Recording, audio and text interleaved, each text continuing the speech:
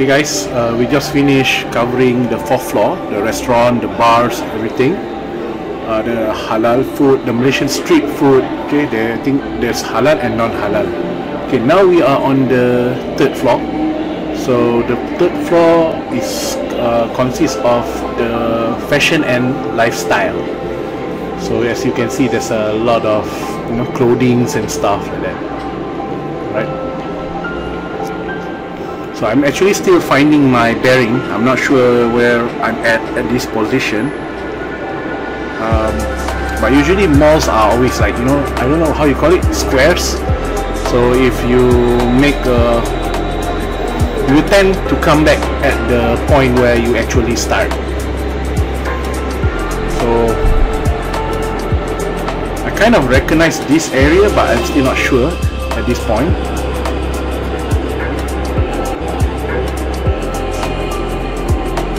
But my goal is probably to head to the 1st floor again to see what food they have. Okay, that's place where I started just now.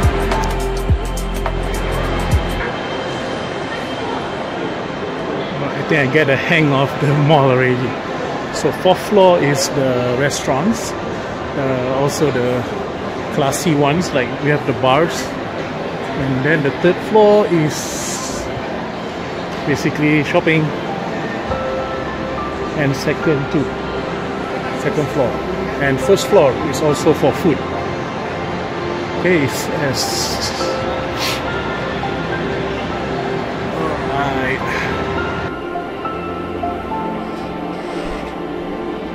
I forgot to mention that the 1st floor there's also the Megalopolis, I think, is it called that? Indoor theme park, and then there's the casino is also there.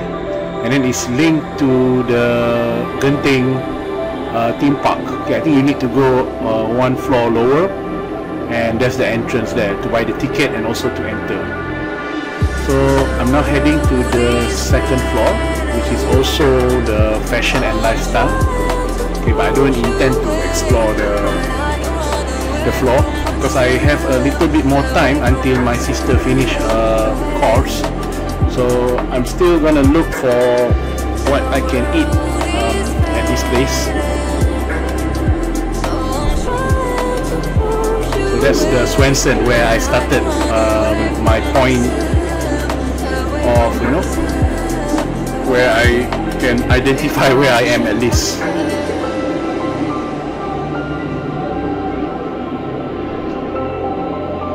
Okay, so now we're trying to find the way to get to the 1st floor, back to the 1st floor.